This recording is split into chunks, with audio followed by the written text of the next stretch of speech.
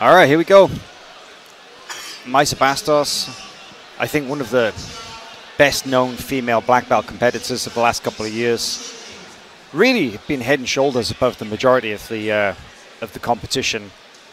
And I would say that Brenda Larissa, the Manaus native fighting from Melky Galvao's Jiu-Jitsu competition team, I think that she's one of the few people who's really been able to offer Mayssa Caldas a challenge, a true challenge.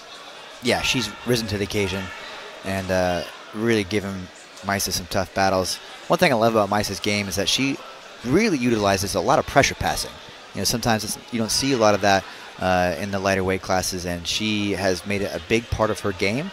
Yeah. And uses it also to dive under, to chase the back, things like that. But she has amazing top game, I would say. Oh yeah, absolutely. She's maybe best known as like a Parambolo kind of, you know, guard player, loves her inversions and stuff. But you're absolutely right. She has the top game to match. She's by no means one-dimensional. And you see this pressure passing. She's very aggressive forward motion. And there it is. She's going to score the pass right there. Was able to break free of that pant grip that was slowing her down. And Mayssa Bastos, in just over 1 minute, has managed to secure a 3-point guard pass. And I would say that was there was an aggression and there was an energy behind that we haven't seen from her for a little while, because I think she understands the threat that Brenda Larissa poses. She understands how dangerous and you know, how difficult an opponent she can be. So she's like, I got to make a mark on this match as soon as I can. Mayssa's awarded an advantage for the knee on belly attempt. No sweep points or anything like that for Brenda here. She has not come on top, and I think that would be considered a reversal, if anything else.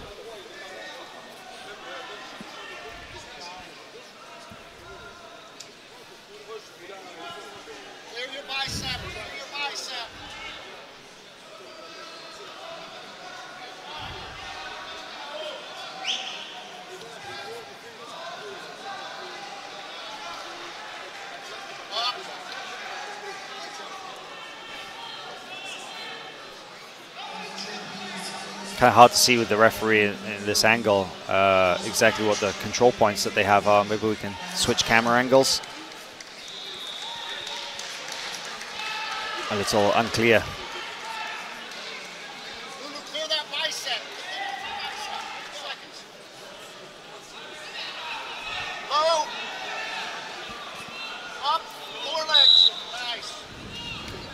Okay, back on top, and I mean, Mayssa Bastos had such success with her guard passing earlier in this match, and I feel like once again she's aggressively breaking down Brenda Larissa's defenses rather than just hanging out and trying to technically wait for an opening.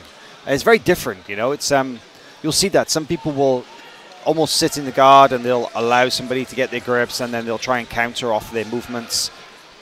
Quite the opposite. Brenda is basically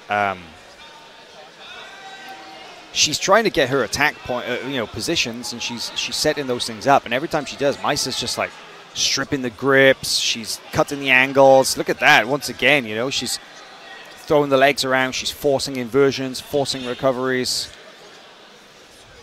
Yeah, Mayssa is definitely not coasting on a lead, for example. She's pushing the action here. But Brenda seems to have found her footing a little bit more in this match, firing back with some intensity here. But she's got a considerable deficit to make up at 5 points and an advantage for Mayssa Bastos currently with 6 minutes left.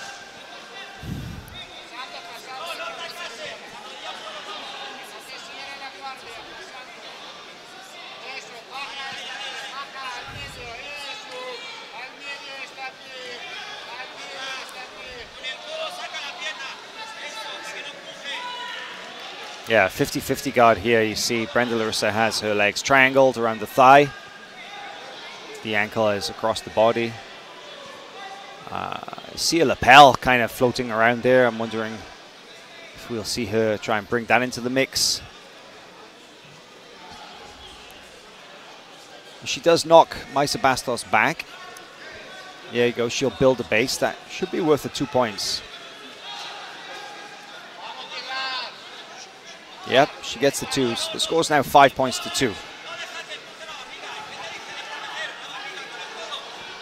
But Mayssa Bastos knocks her back, and yeah, it's even right now in terms of the sweeps.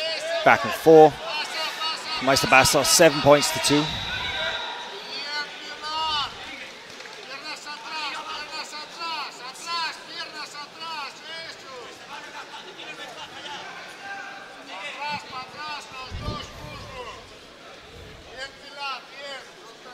Mayssa looking at this toe hold here. Can be a pretty brutal submission actually when figured forward. Adds a little extra torque, can really create a painful situation for the player being attacked.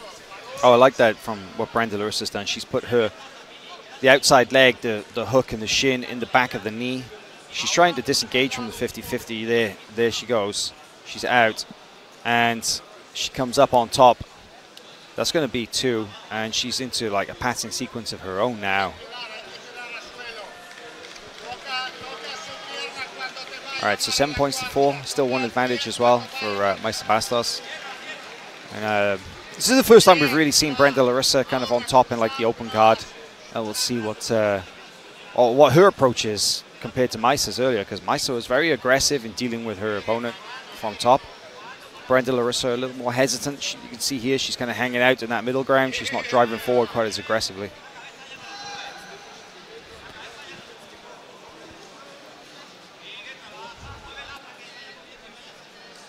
See, Mayssa throws in the De La Riva hook, inverts, doing what she does best, which is the berimbolo.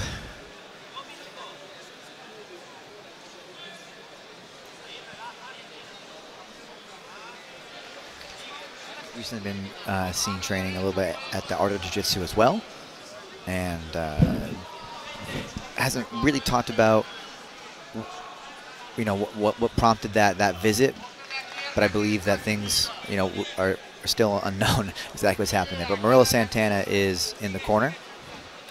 Oh, that's interesting. So even though she had her training camp at AOJ, she's still representing Unity, and she still has Murillo coaching her. That's interesting. So it could just be a vacation.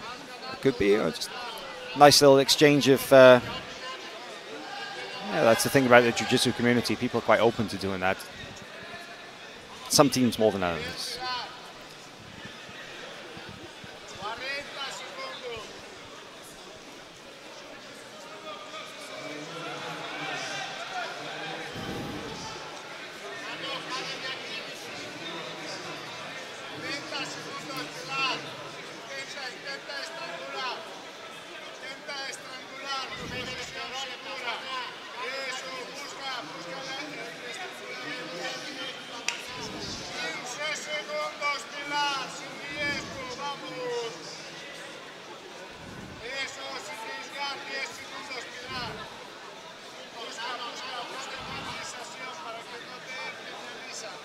Mayssa trying to draw her opponent's leg into what looks like a 50-50 style position here, but a little different. She's got the foot on the hip, and the outside leg is hooking underneath the thigh.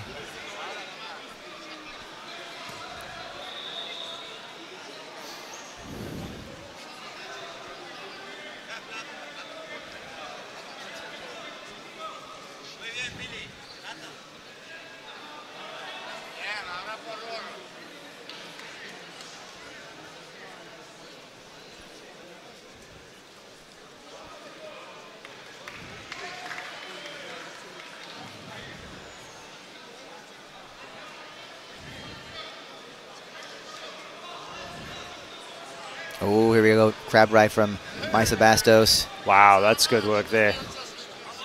Look at the way that she's reaching up with the hands. Oh, I like that. Grabbing the sleeve, exposing the upper body, both hooks in. She climbed her way up from the crab ride. She reached up with the right hand and took the collar, forward it down. She opened up space for the hooks with the other hand, opening the arm away. And she's on the collar around the neck here. The grip is underneath the arm, so it's not a choking grip, but that's a very solid position to hang on to. And she's now boosted her points lead. So she's now 11 points to 4. And Brenda Larissa actually escapes. That's incredible. She manages to spin and to turn around inside the closed guard. It looks like she's going for the Ezekiel choke from inside the closed guard, Chase. Hey, you got to make it happen. You're down on points with 20 seconds left. Wow. Might as well go for broke. I mean, it's not that that move doesn't work. It absolutely does. You just don't see it very often. That's that was a huge move by Mayssa Bastos there in the last minute of the match to be able to pull out that back take like that. That was really something special. Yeah, the second that Brenda Larissa released the ankle grip, boom, she was inverted, going for the crab ride at the top of the podium.